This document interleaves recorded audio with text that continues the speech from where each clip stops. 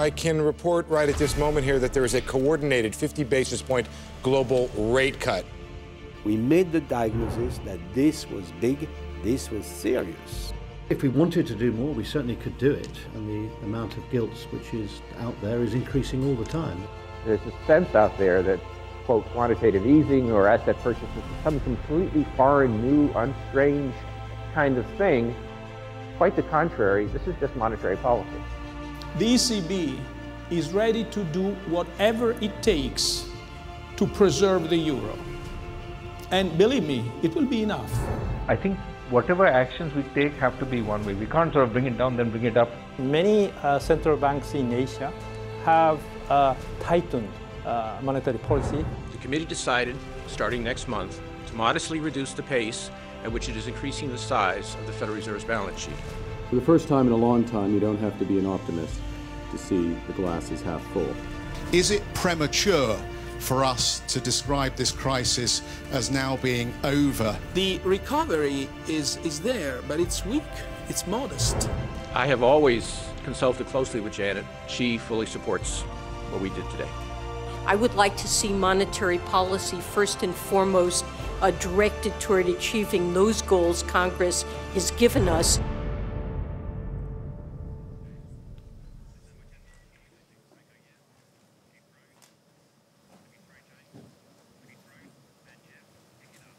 So welcome everybody to this live CNBC debate on the future of monetary policy. We're coming to you from the Congress Center in Davos at the World Economic Forum.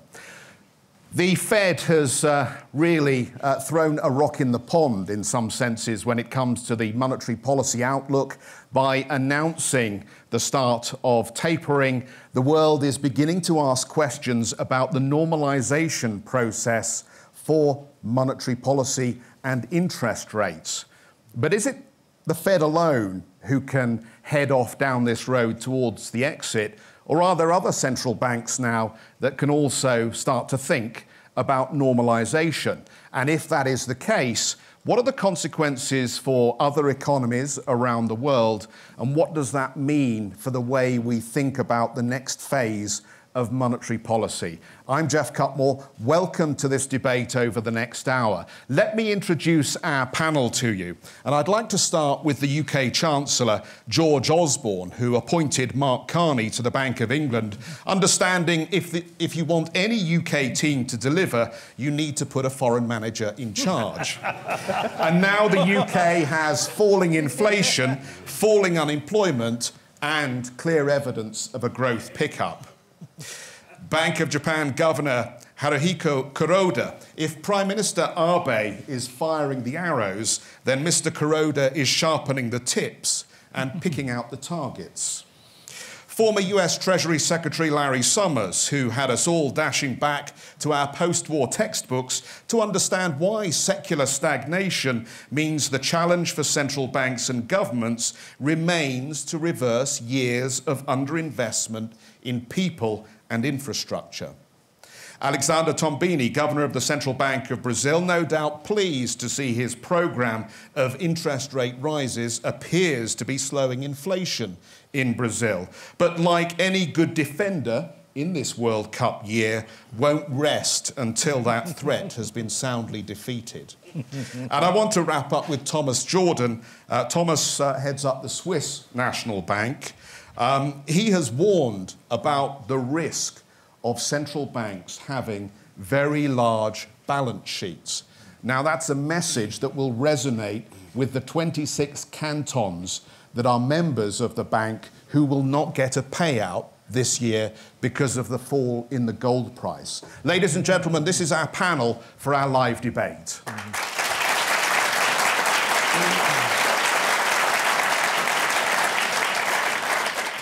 So, Mr. Osborne, I had another question for you, but within the last 24 hours, your appointed central bank governor has led us down the road to thinking that forward guidance now changes in significance for the UK, and that this 7% unemployment threshold may not be as important to markets as we were led to believe. Firstly, can I ask you, what is your take on what Mr. Carney has said as his boss?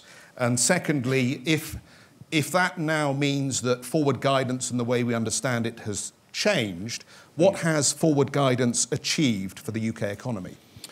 Well, first of all, I'm not his boss. I appointed him, but Mark is, of course, independent, and he's part of an independent monetary policy committee. And as the finance minister on the panel, I need to start with that health warning that the decisions on monetary policy are for the MPC. But I'd make these two observations. I mean, first, I make a general observation. We're talking here, and you've set up this debate as a debate about exit from exceptionally supportive monetary policy. You know, that in itself is a mark of success. That is a mark of a number of economies that have started to see the recovery take off.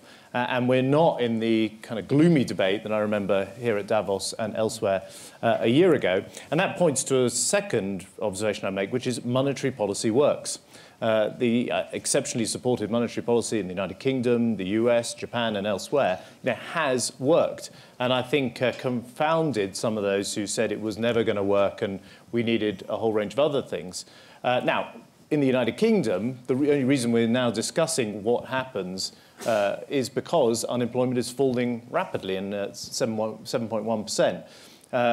The forward guidance that the MPC issued, first of all, sets as a threshold 7%, not 7.1%, so we are not there yet. And second, you know, they made it very clear, Mark made it very clear in the last 24 hours, it is not a trigger for action, it is a threshold, and he's clear that there's not, in his words, not a need for an immediate rise in interest rates, and the MPC will do some further analysis and work, and they've got an inflation report in February. But you know, we're only again having this discussion because there is a recovery underway, because unemployment is falling.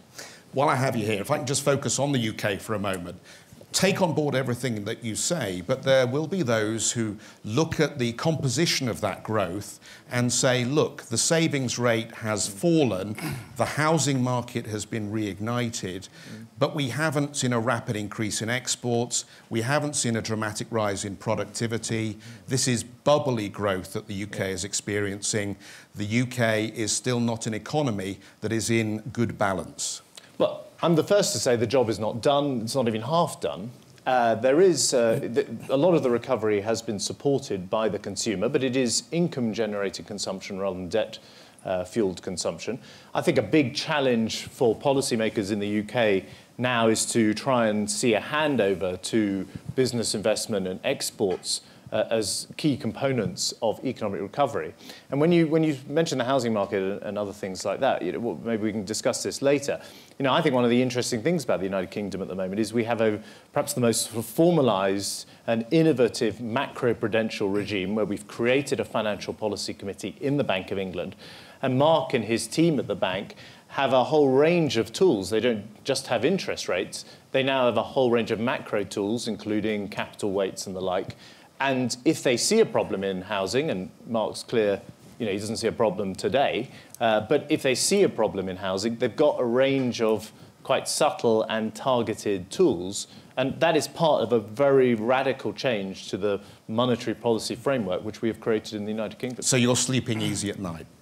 Well, look, there's a huge amount to be done to recover the damage of the Great Recession and to make sure we don't make the mistakes of the past, have a more balanced UK and indeed Western economic growth story. Mr. Kuroda, if I can come to you. Mr. Abe came here and made a wonderful speech about how Japan now has broken through this ceiling of deflation and that we can expect better things from the Japanese economy. But the economists I know who watch your economy are scratching their head about the sales tax. Now, it seems you're heading off in one direction, trying to stimulate demand, and the government, through the introduction of another sales tax, appears to be taking us in a different direction. Is there a contradiction, and should we fear that the introduction of the sales tax later this year will have the same outcome as previous attempts to introduce a sales tax? my short answer is sales tax hike does not create any additional sort of problem to the Japanese economy.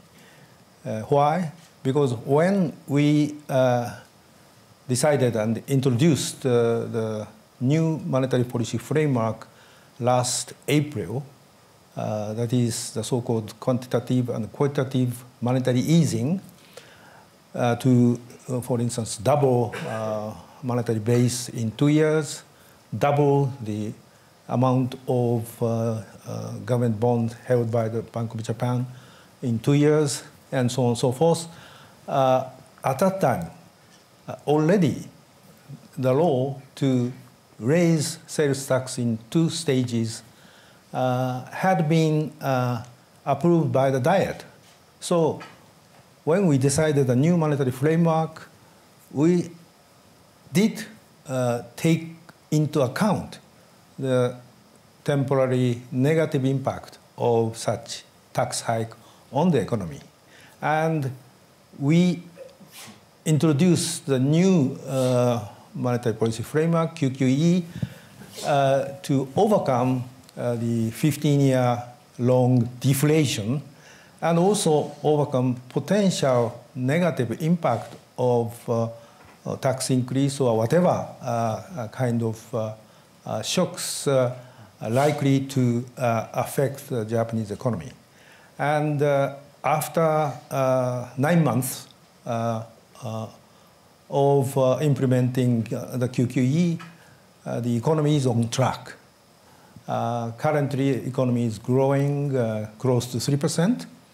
And even after the sales tax hike in 2 stages takes place this year as well as mid next year, the economy will continue to grow, maybe around 1.5 or 1.5%, which is well above the Japanese economy's medium-term potential growth rate, which is below 1%. So, as I said at the outset, we know the tax hike in 2 stages, and we introduced very substantial monetary easing, and we, at this stage, envisage no additional negative impact coming from Japan. But will it be reversed rapidly if it does appear to have a drag on demand? Pardon? Is there the prospect that it could be reversed quickly if there is a drag on demand? As you can imagine, whenever sales tax is raised, before the time, household may increase spending, and after sales tax is raised, household may reduce spending. We will see such kind of rise and fall of consumption around the time of tax increase. But those phenomena we have already taken into account. Okay. And also the government has introduced various measures to ameliorate, mitigate the impact on the economy. Since you are now the swing price setter for the JGB, am I going to make money in JGBs this year? Or do I have to take some pain for the Japanese government's sake? Of course, investment is a decision by investors. At this stage, as I said, the QQE is on track, and consumer price inflation, excluding fresh food, has already reached 1.2%. And consumer price inflation, excluding all foodstuff and energy items, also has reached 0.6%. So we are on sort of halfway toward 2% inflation target. Despite these development, the long-term interest rate, for instance, 10-year JGB interest rate, still remain around 0.6%. What was I thinking? Seeking investment advice from a central banker. Let me move on. We'll have more chance to talk about this, Mr. Kuroda, but I do want to move on. Yeah. Larry Summers, I think you intrigued and fascinated the world at the end of last year by bringing back this idea of secular stagnation.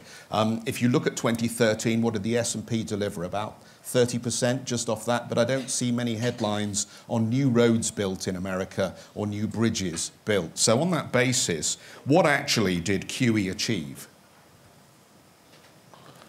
Oh, look, we are in a very different situation than we were just 4 years ago.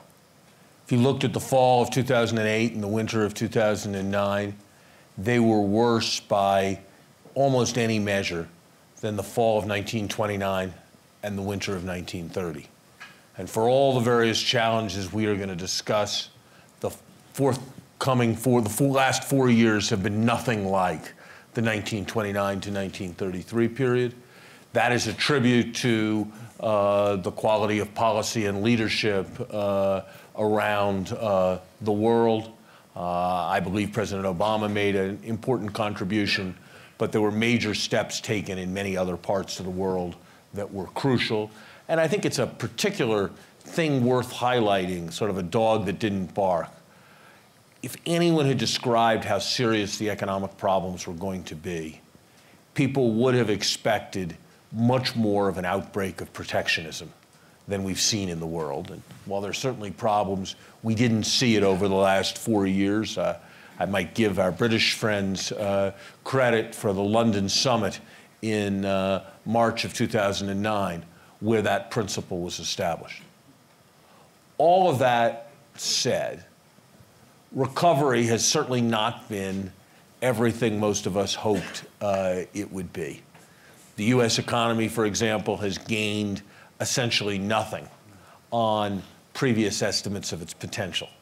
Our growth has only been sufficient to keep up with population growth and normal productivity growth, and performance hasn't been that good in other parts of the industrial world. And that is what has led me to a deep concern about the nature of structural changes in the industrial world. Part of it is the consequences of long-term recession, less capital investment. People who've been out of work for 2 years have a very difficult time coming back to work, what economists refer to as hysteresis effects. Part of it is a concern about our ability to have sound growth that is also financially sustainable, given the current structure of our economies. I look back, and again, I'm somewhat a prisoner of the US experience, at our expansion before this crisis, between, say, 2003 and 2006. We did grow at an adequate rate. The unemployment rate did come down. But there was no inflation. There was no overheating. And that was in the face of a massive credit bubble, huge erosion of credit standards, and entirely unsustainable behavior in the housing market. And so the question arises, are we capable, without more structural spur to spending, of having an expansion that is both robust and sufficiently bubble-free to be sustainable? Well, let me ask you. And that's why I've emphasized, that's why I have said so much, so often in the United States, that we need to promote public investment. Well, let's come back to that in just a moment, because I want to pick up on the point you made there. What opportunity to do that when it looks as though we're about to head into another round of headbanging in the US political scene as we bang our heads against this debt ceiling. I mean, it seems that that's flaring up again. Are you optimistic or pessimistic that there will be a more sensible resolution of the debate this time round? We will not see the kind of brinkmanship we've seen in the past. I'm very optimistic that the political actors in the United States have learned that that does not serve any of their purposes. What I'm less optimistic about is that we will move beyond a focus on the budget deficit to the other deficits that I believe are holding back our country. The public investment deficit. I mean, most of the people in this room have been to Kennedy Airport. And I would just ask you the question. If a moment when we can borrow money for 30 years in the 3% range, in a currency we print ourselves, and the construction unemployment rate is in double digits, if that is not the moment to fix Kennedy Airport, when will that moment ever come? And you laugh. You laugh, and it's at one level funny, but at another level it is tragic that we are bequeathing to our children a deficit in the form of massive deferred maintenance on our infrastructure. We lead the world in the life sciences at a moment of unprecedented promise in the life sciences, and we are spending 25% less on research in the life sciences than we were 5 years ago. Okay. That is a deficit with huge human consequences as well.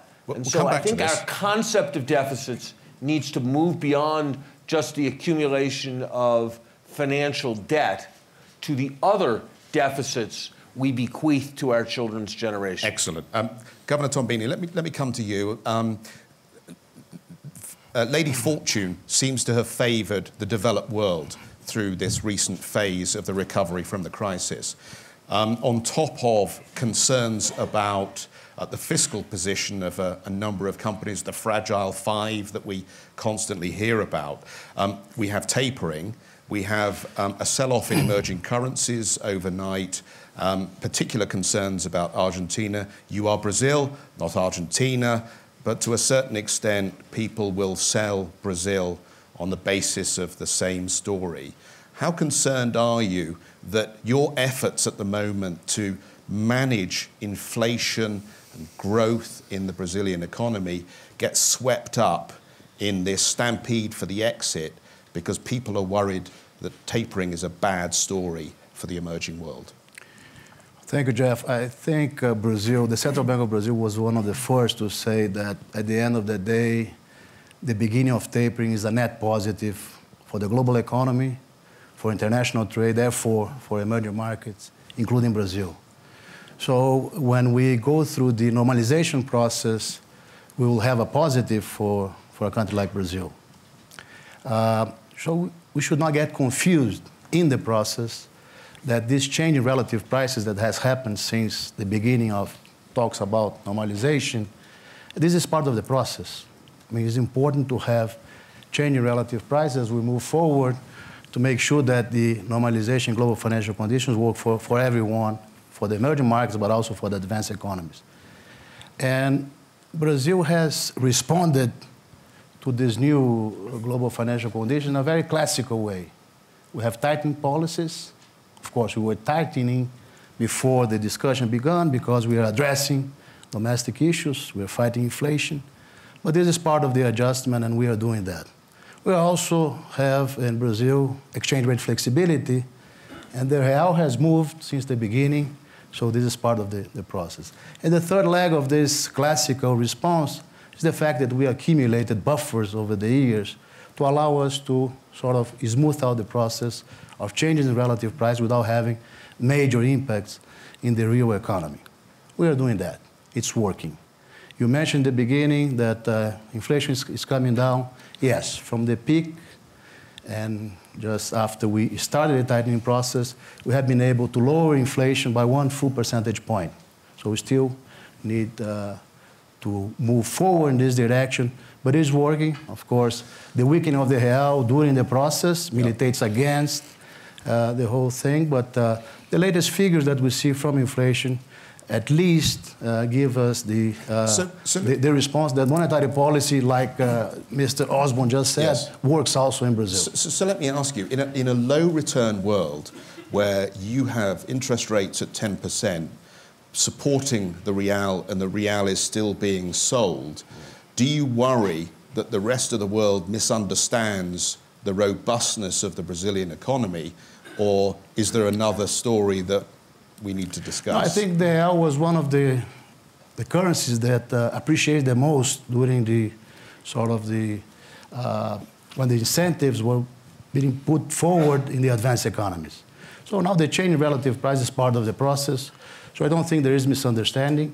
We're able to do that in a way that will benefit the economy after all. So, and we have the buffers, I was just saying, we use part of the buffers sort of to smooth out the process, but the exchange rate has moved, and I think this is no misunderstanding, is part of the whole adjustment process. Governor Jordan, if I can come to you here.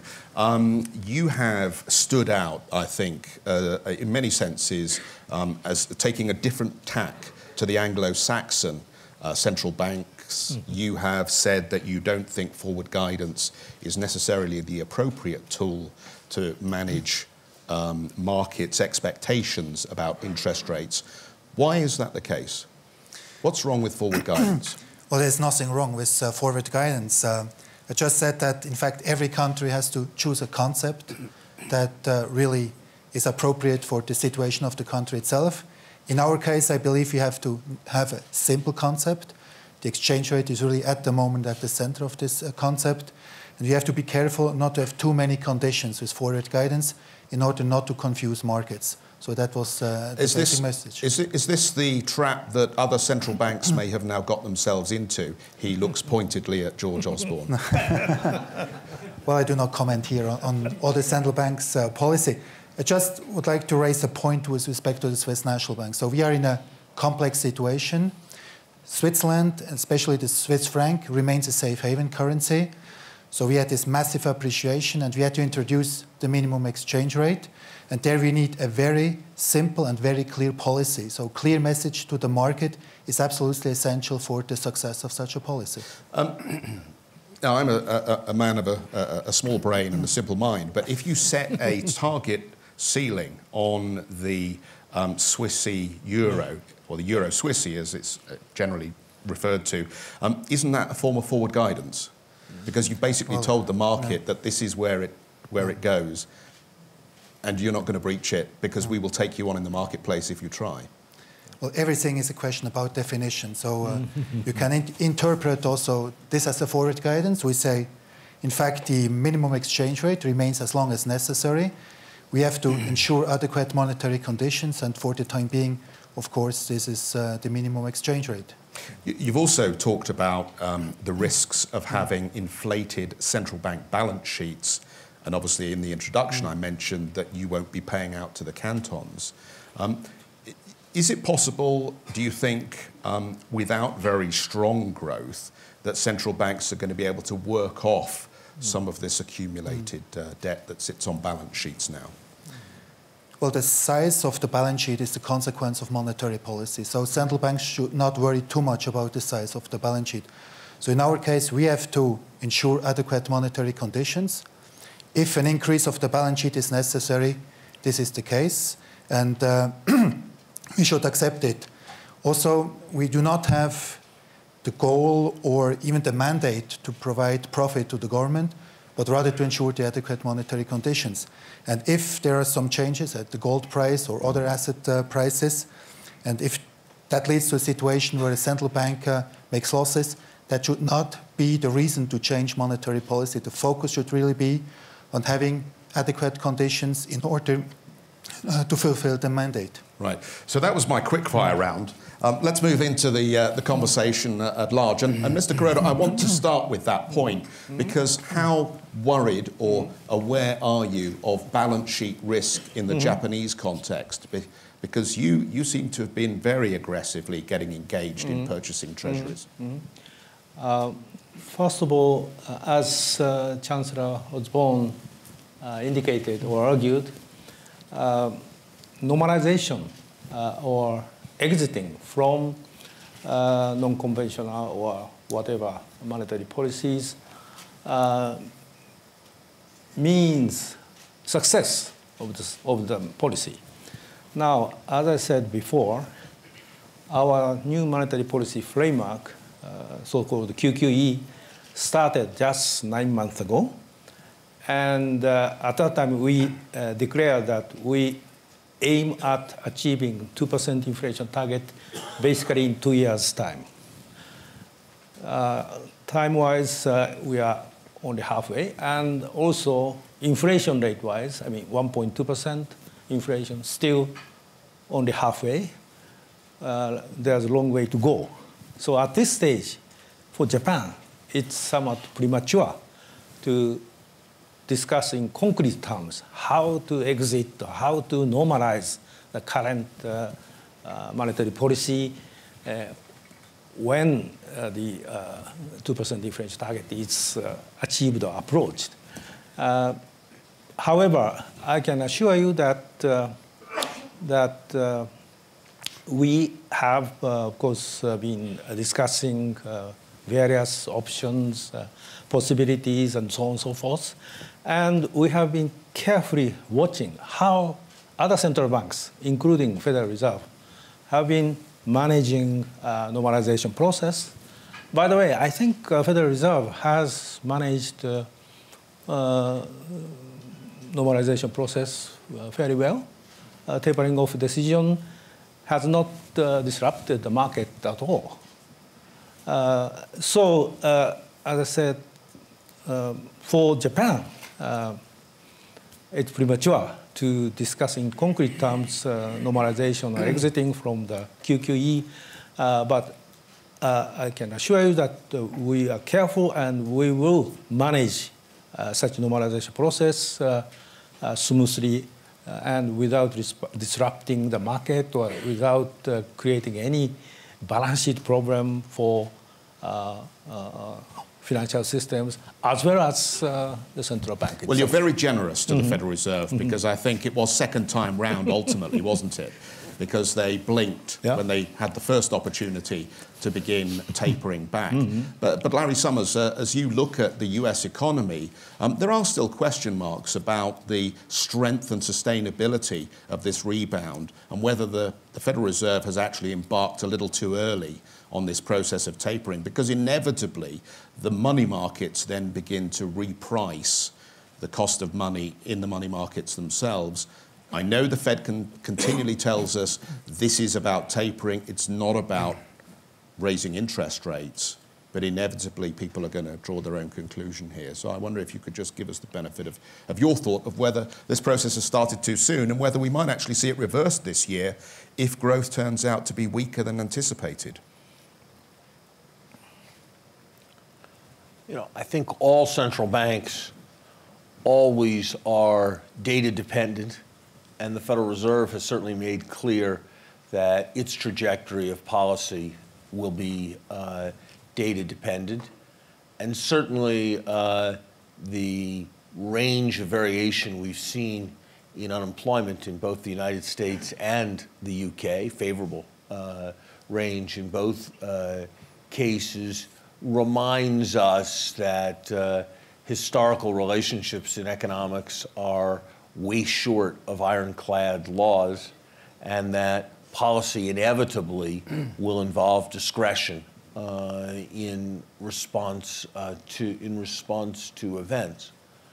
I think the Federal Reserve has been right in emphasizing in recent years that the bias of policy at a time when unemployment is above any reasonable expectation and inflation is below any reasonable target level has to be towards expansion.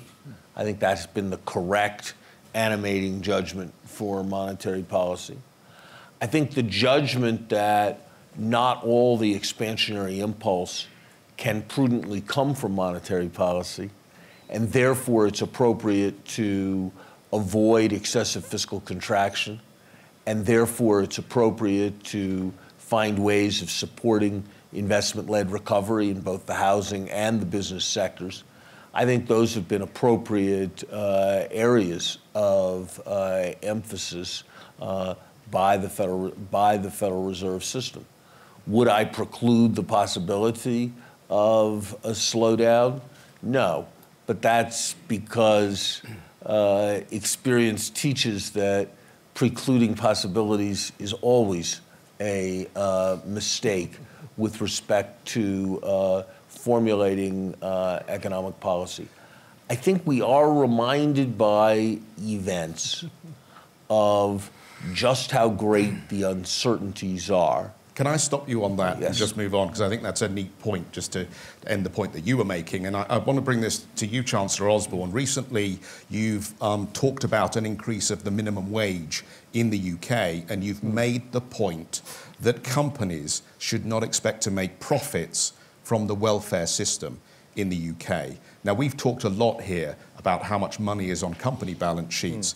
And in a sense, we wouldn't need such aggressive QE if companies themselves were willing to put that money back into the economy.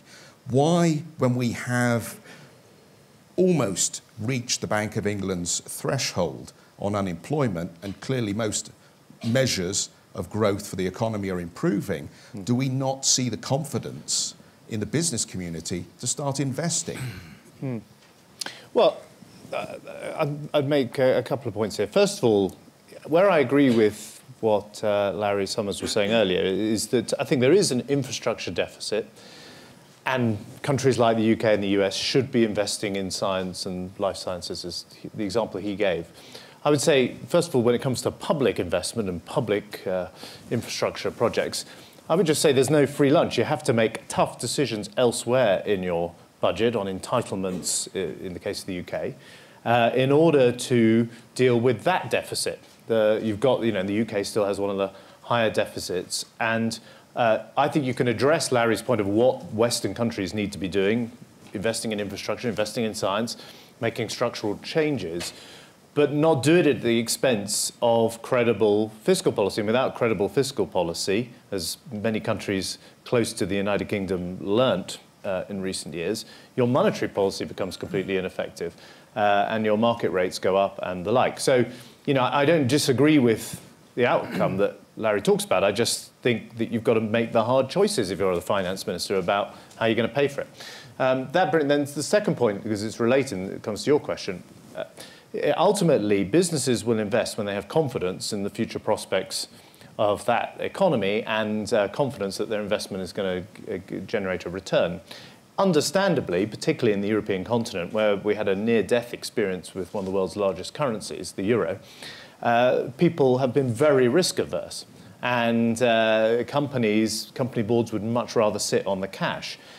Now, one of the things we've got to do is convince businesses that we've got credible frameworks, whether in monetary policy, fiscal policy and the like, that we're making supply-side reforms to things like planning, so you can actually see those investments go ahead.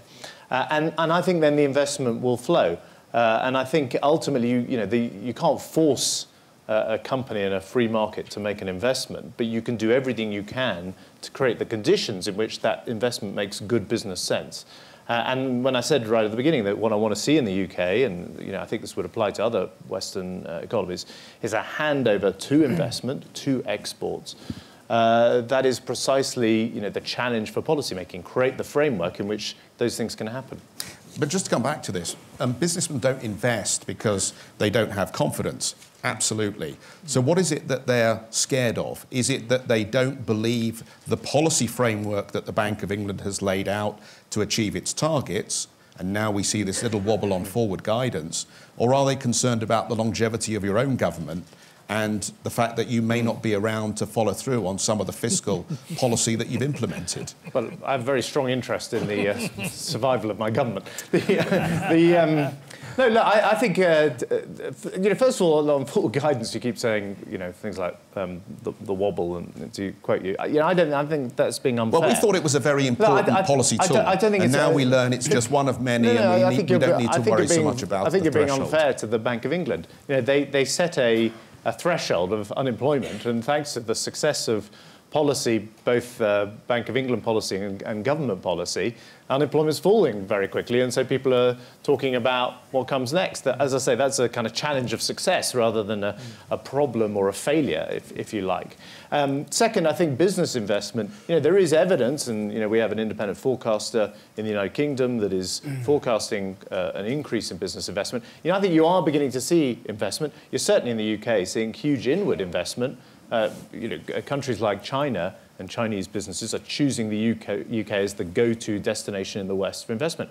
I think that's because they do see political stability, a credible monetary and macroprudential framework, a credible fiscal policy, absolutely central, and an effort to undertake supply-side reform. So, for example, we're a country saying, yes, let's build nuclear power stations. Plenty of other governments in the world don't want to take on that challenge. We're prepared to. We're saying yes to fracking in the United Kingdom because we've seen what it's done in the US and indeed in other places. There are plenty of other Western governments that don't want to touch fracking because it's too hot to handle.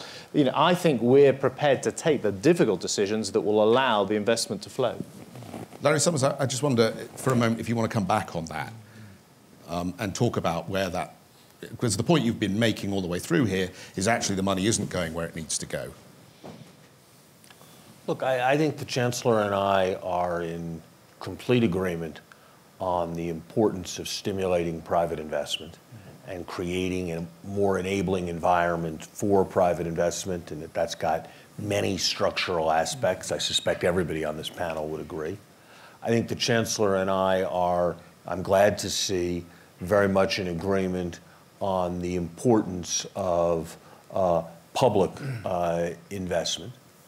I think in the American context, I think that the right investment strategies are actually win-win-win, that by growing the economy, they grow the tax base, which collects more revenue and substantially pays for themselves.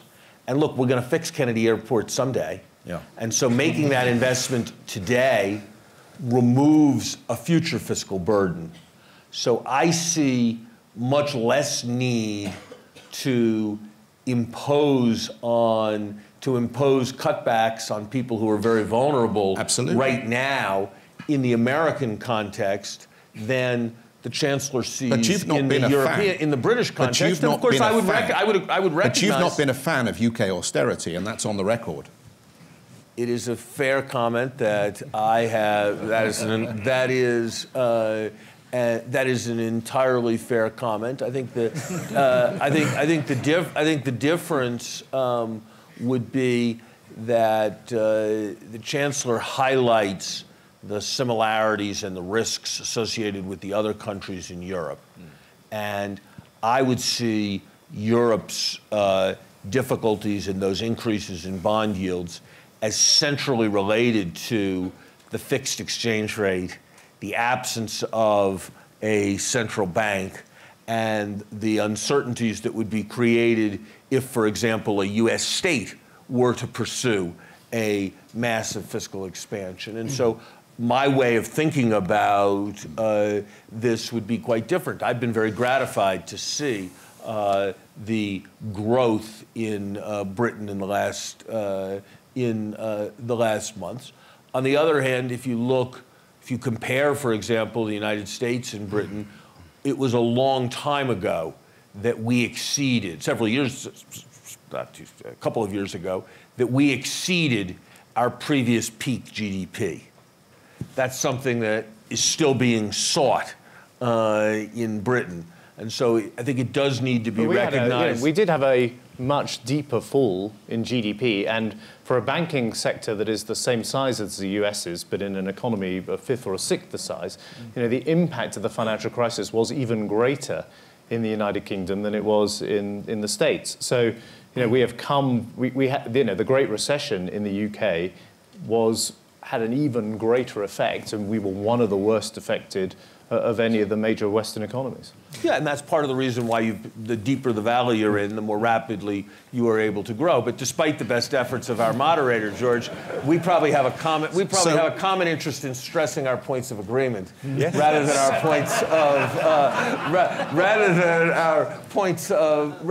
points of disagreement. And I think they are the importance of generating demand through increased investment. So I want to move on. They are Larry. also, just one thing, Very they are, I quickly. think, also what in the Japanese context is called, and I suspect Mr. Kuroda would agree here, the third arrow policies of and that's where structural reform. And I want to bring this in because so far the message I have received is that central banks are like the fire brigade. They turn up, they put out the fire, and then gradually they pull away as they've damped down the flames, and then the construction team comes in, supported in part by the government, and rebuilds the house after the fire damage.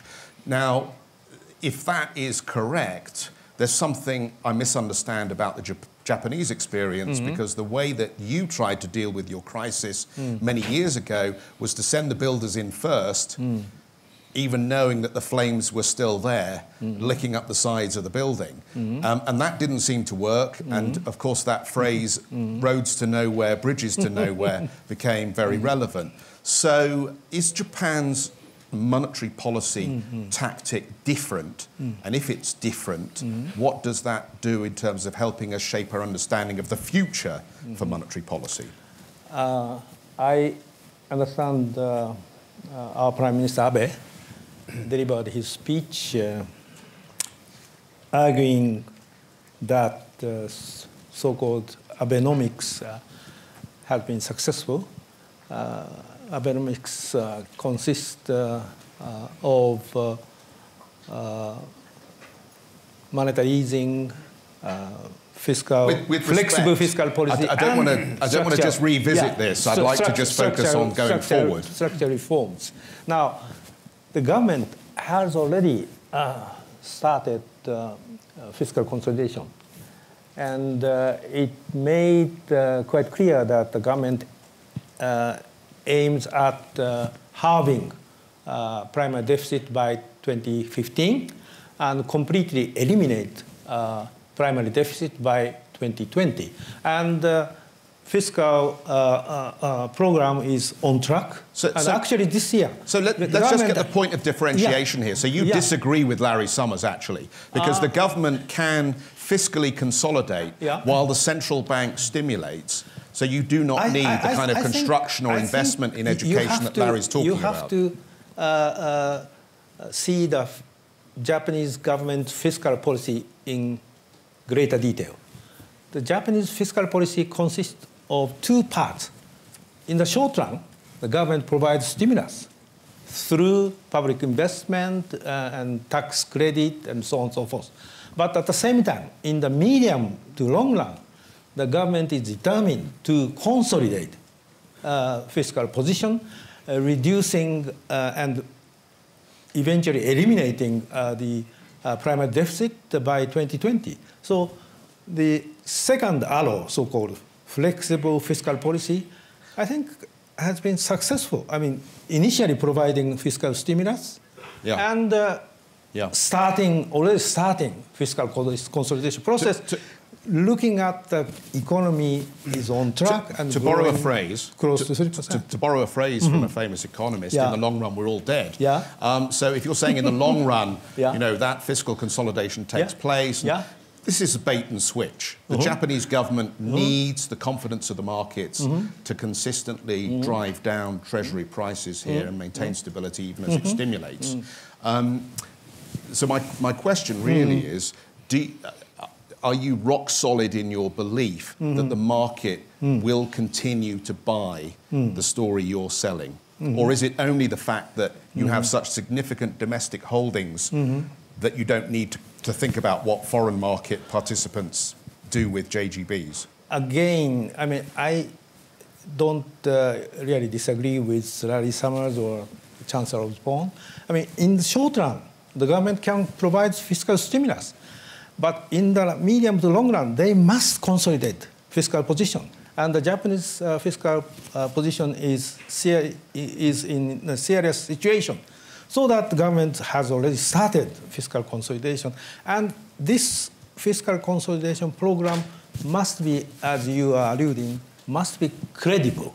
Otherwise, certainly, market could at any time reduce holding of JGBs, raising long-term interest rate in Japan, and so on and so forth. So the government has a credible fiscal consolidation program, and so far, the program is on track. Excellent, thank you. I want to move on, and I want to talk a little bit about bubbles, because inevitably now we're talking about exits. A lot of this is to do with making sure that we keep a lid on bubbles, or we head them off or burst them before they become a serious problem again, knowing the experience that we've all come through. Governor Jordan, if I can just start with, or President Jordan, if I can start with you on this, because you have used other tools to try to rein in excessive property market speculation. And this has not been the big hammer of interest rates. This has been about bank capital buffers, and that's been a way of trying to micromanage the property market, where we do see now in some economies quite bubbly behaviour in terms of price rises. I think the UK was 8%. Was it the price rise across the UK? Much higher in London, of course. Parts of the US, high double digits. So how do we head off the bubbles before they start? Do we have to look to things like macro-prudential tools like this, given what we know about the weakness of the banking sector? We're encouraging the banks to lend. At the meantime, we're also using tools like this to rein in their activity.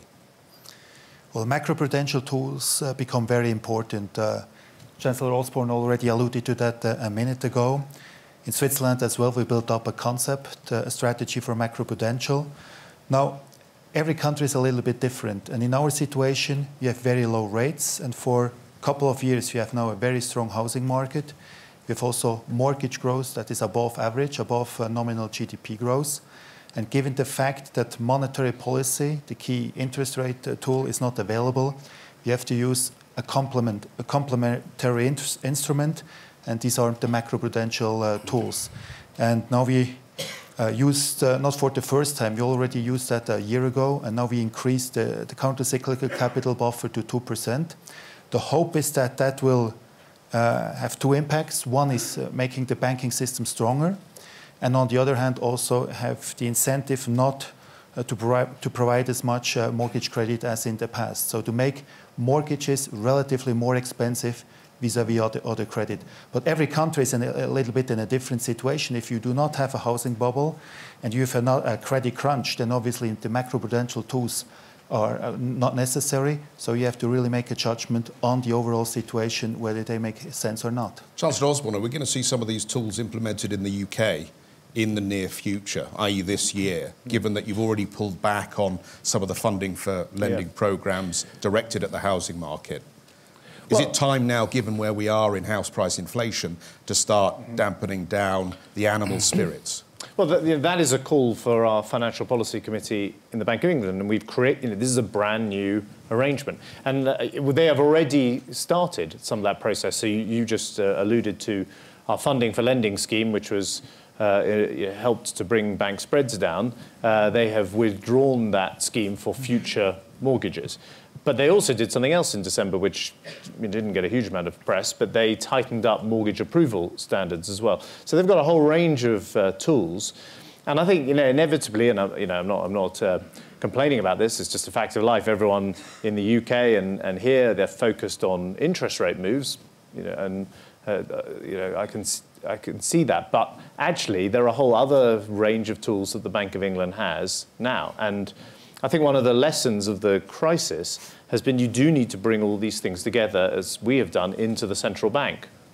We have bank regulation now in the central bank. We have macroprudential tools in the central bank. And, of course, we have monetary policy in the central bank. And ultimately, the attempt to separate those functions out fell down during the crisis. So that coordination exists. And I think, rather immodestly, I think the Bank of England and the macroprudential framework in the UK is second to none. I think we have led the world in that innovation, and I think the value of that will be seen as the recovery picks up. So you've mentioned this many times, the size of the toolbox and the many tools available.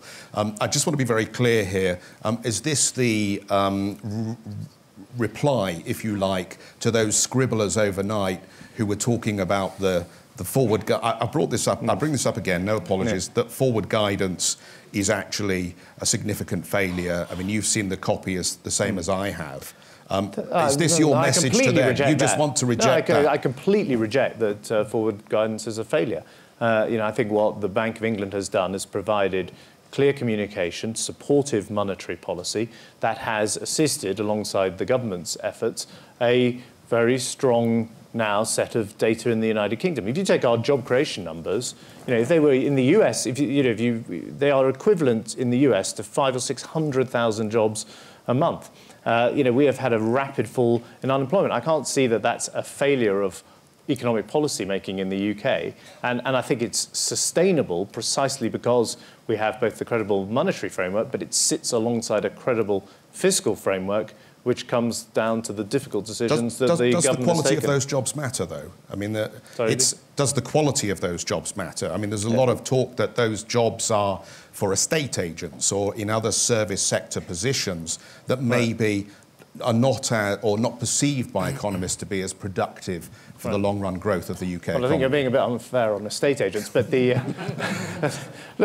actually, rather encouragingly, in the United Kingdom, we're now seeing manufacturing for the first time, pretty much in my lifetime, starting to grow and good jobs being created there. Of course, I want to make sure that, in as much as these things are within my power, that there are good jobs, people have good careers. I said what I said about the minimum wage, precisely because I thought that the economy was in a state where we could afford to see the real value of the minimum wage restored. Precise decisions for our low pay commission, but these things are all, you're only able to even have this discussion if you've got a recovering economy and you've taken the difficult decisions that get you there. Mr. Tombini, let me bring you in. Do you think Brazil has taken the difficult decisions? Stubborn inflation sets you out from most of the other representatives that we have on the panel in terms of your economy. Do you think the tough structural decisions have actually been made to make your monetary tools work? Well, I think, as I said before, Geoff, we are close to full employment as we speak. So going forward, we need to develop new source of growth for Brazil. And we see some rebalancing as we speak. From the supply side, we see some more better conditions for manufacturing in Brazil. Unit labor cost has been reduced by 10% last year, including the price of energy, through the payroll tax deductions, and also through the moving of the Brazilian exchange rate. So 2% growth in the third quarter is good enough? No, it's not good enough. I mean, I think we have to do more going forward, and I think the government has a wide-ranging supply-side agenda. We have a huge program of revamping infrastructure in Brazil. We have now 6 international airports under construction. We have big games coming up. We have a lot of emphasis on education going forward. So I think the agenda should be one pro-growth, supply-side agenda, and I think the agenda is very well organized in this direction. So going forward, I think this is it. But let me just talk a little bit about macroprudential, because macroprudential, we have deployed those tools in Brazil, and we were able to sort of bring credit growth to a sustainable level in the last couple of years. We have been able to reduce anxiety in some important areas of the credit growth market using macroprudential. Yes. But macroprudential should be used for financial stability purposes. We have to separate macroprudential from monetary policy as far as monetary stability is concerned going forward. It's hard to believe the hour is nearly over, but I just have a last opportunity to run along this panel. Every year this event sets the agenda, I think, in terms of risks and rewards anticipated for full year 2014 in this case. Conspicuous by their absence on this panel is a representative from the European Central Bank and perhaps someone from the Bank of China, 2 areas of the world that are seen as threats, if you like, to stability through 2014. Since they're not here, we can talk freely about them. So if I could perhaps just run along the panel here and ask you to think about those 2 parts of the world and whether they represent challenges to the exit that we've talked about here and a normalisation of strategy. Chancellor Osborne, can I start with you? Well, I would say, the main external risk for the United Kingdom is still the very weak economies on the continent. I mean, not universally weak, but there are still far too many of them. And I think the big challenge this year is, what can we do to try and alleviate pretty desperate situations in some of those Eurozone economies. Well, the ECB could start buying aggressively in the market, couldn't it? And pursue QE. Do you recommend they follow that strategy? I'm not going to talk about what the ECB should do, but that remains, it's a tragedy, the levels of unemployment and youth unemployment in some of our near neighbours, and of course has a big impact on us because they're big export markets for us.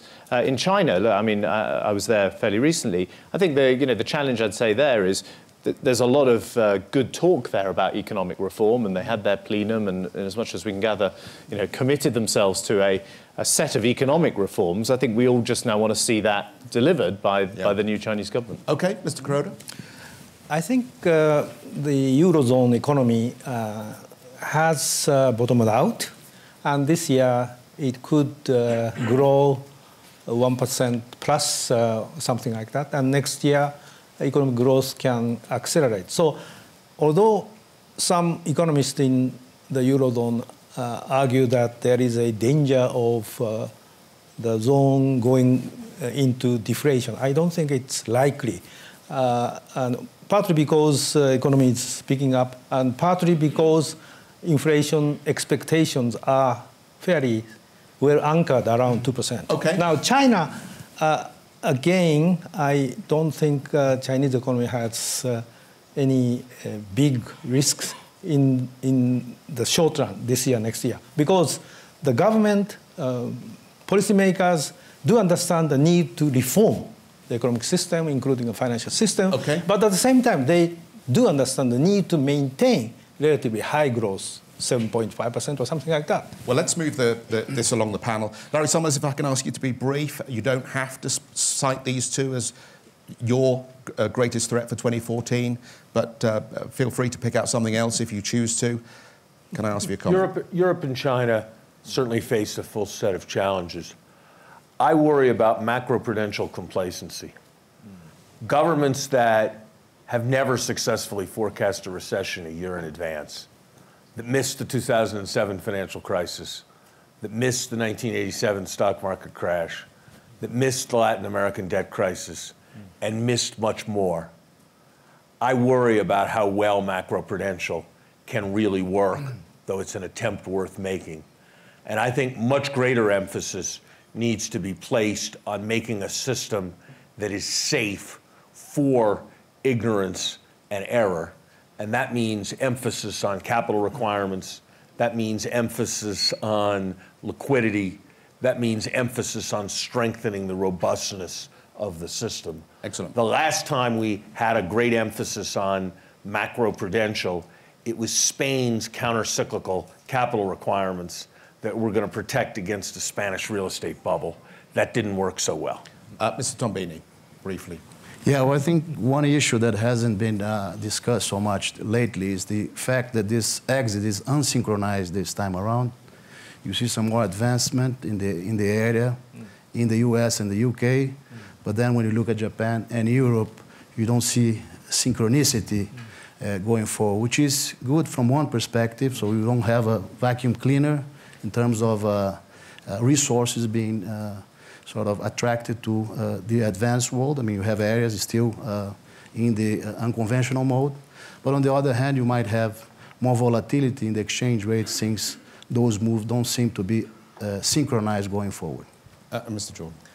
Well, obviously for us, Europe will be key, but that was already mentioned. Another key risk is really financial markets. So when suddenly we have a loss of confidence again, with big flows in and out safe havens, that obviously would put us again in a very difficult situation. It's been a great pleasure to have you all with us here for this live CNBC conversation. I hope you've enjoyed it, and can we show our appreciation for our panelists, please?